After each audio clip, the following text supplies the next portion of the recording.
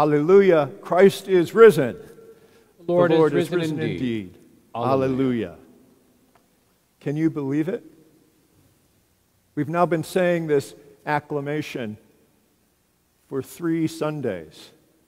Hallelujah, Christ is risen, the Lord is risen indeed. And if we were here a couple of years ago now, at the Easter Vigil, we would have heard it joyfully proclaimed amid bells and singing, Christ is risen from the dead, trampling down death by death, and on those in the tombs bestowing life. Can you believe it? Can we believe the story that we hear this morning? Maybe now that we're into the 3rd Sunday of Easter, we can start to reflect and unpack that story that we heard on Easter morning about those women coming early to the tomb. In Luke's gospel, the disciples themselves, when they hear the women tell their story, understand it to be an idle tale, as many today think of it. We ask maybe, well, what really happened? We hear these stories in the New Testament about the resurrection, but what really happened? You know, one explanation, for example, is not unlike what Joan Didion talks about in her memoir that came out in 2005 called The Year of Magical Thinking, where she chronicles the time from the sudden death of her husband to something of a resolution that happens a year later. And she recounts how she would be hoping that somehow he might come back to life again. And maybe that's what happened, sort of magical thinking. But Luke reports something very different. Jesus himself stood among the disciples and said to them, "Peace be with you." And they were startled and terrified and thought that they were seeing a ghost. Think back at the response of those first women at the tomb in Mark's gospel, where he reports, they went out and fled from the tomb, for terror and amazement had seized them, and they said nothing to anyone, for they were afraid. The first disciples never expected a resurrection. They certainly could understand what it meant to grieve, and that's why those women came early to visit the cemetery on that first Easter morning, and that's why they gathered together to mourn, as we often do, for our beloved dead.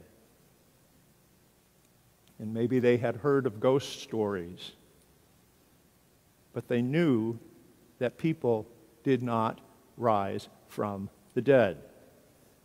But then the earth shifts under their feet. The first response is not unmitigated joy, it is terror. And Jesus speaks to them and says, "Why are you frightened, and why do doubts arise in your hearts? Look at my hands and my feet, and see that it is I myself." Strange, that invitation, isn't it?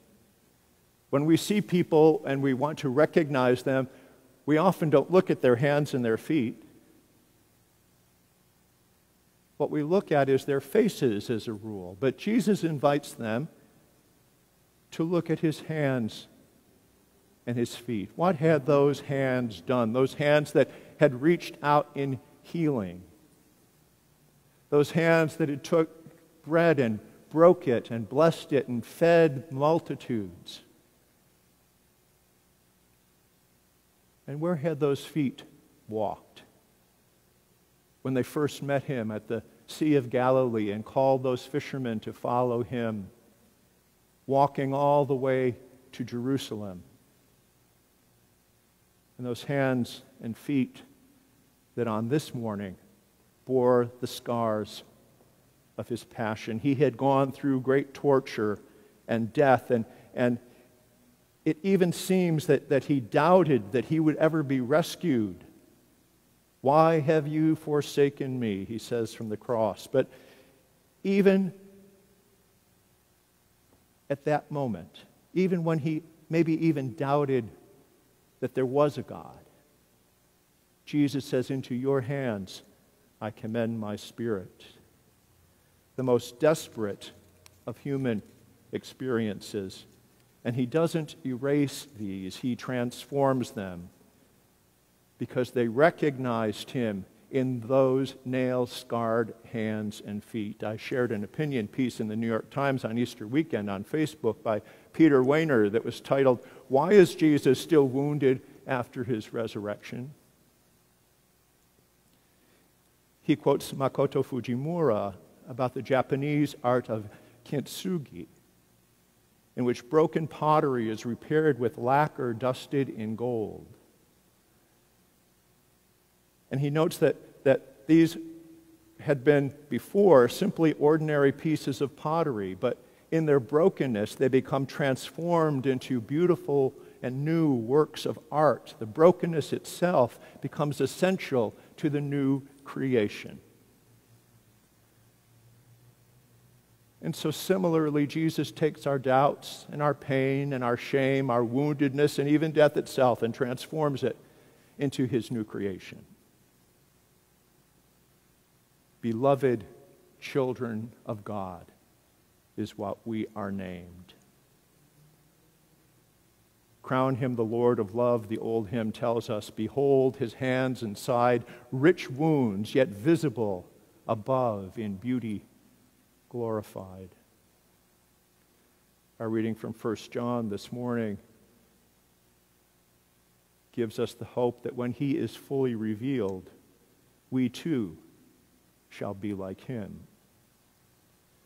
But then in our gospel account this morning, Jesus gives the disciples this invitation: touch me and see, for a ghost does not have flesh and bones as you see that I have. And when he had said this, he showed them his hands and his feet. And while in their joy, they were disbelieving and still wondering. And he said to them, have you anything here to eat? And they gave him a piece of broiled fish, and he took it and he ate it in their presence.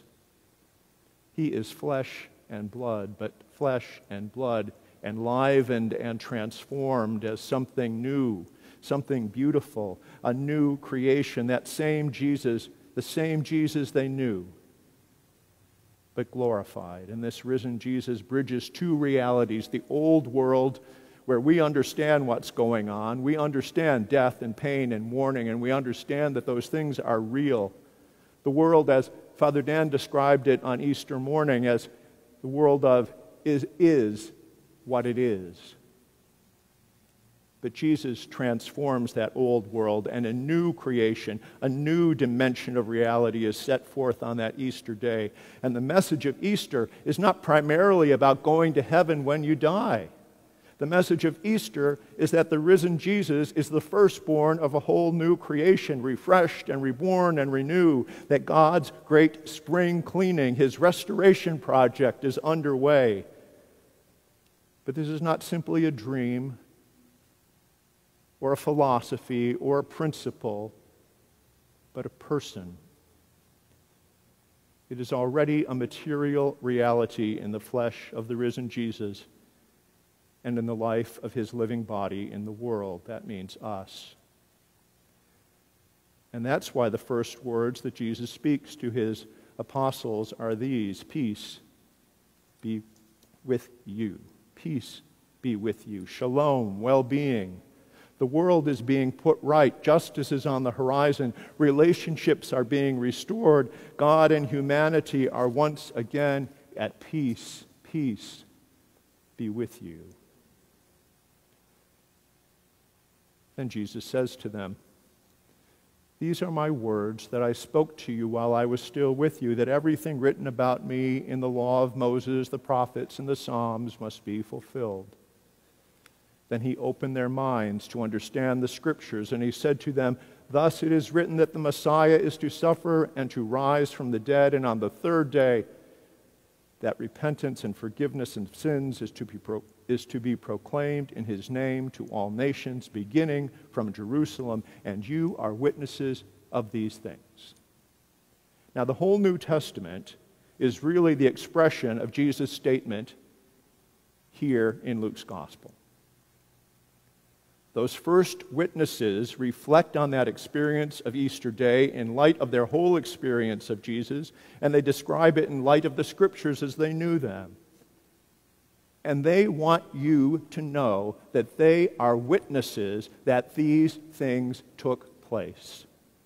They are handing on to us what they experienced. As the beginning of the first letter of John says, we announce to you what existed from the beginning, that we have heard, what we have seen with our eyes, what our hands handled about the word of life.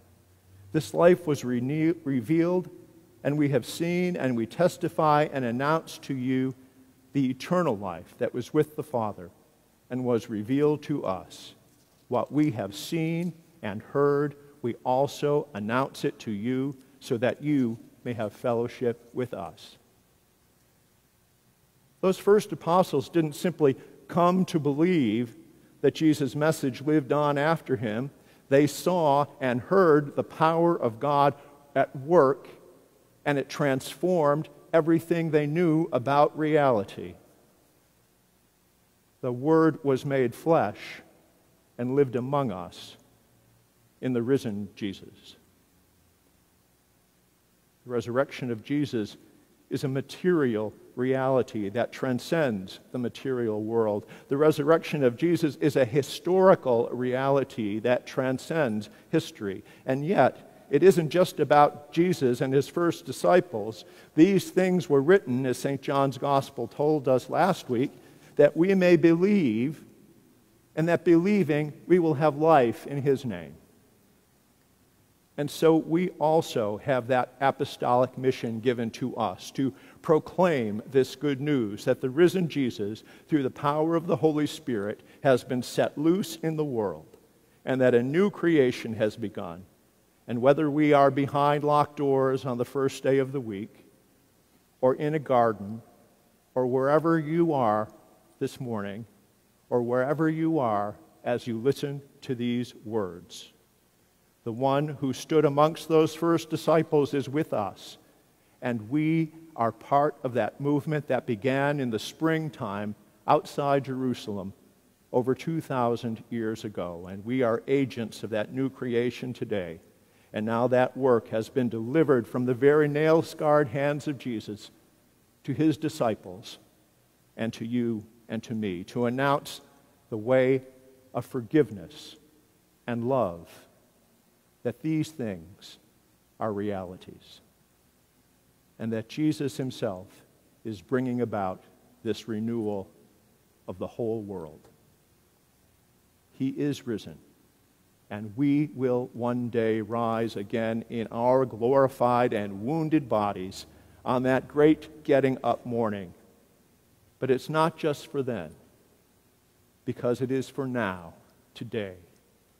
The project of renewing all things has begun, and we are witnesses of these things.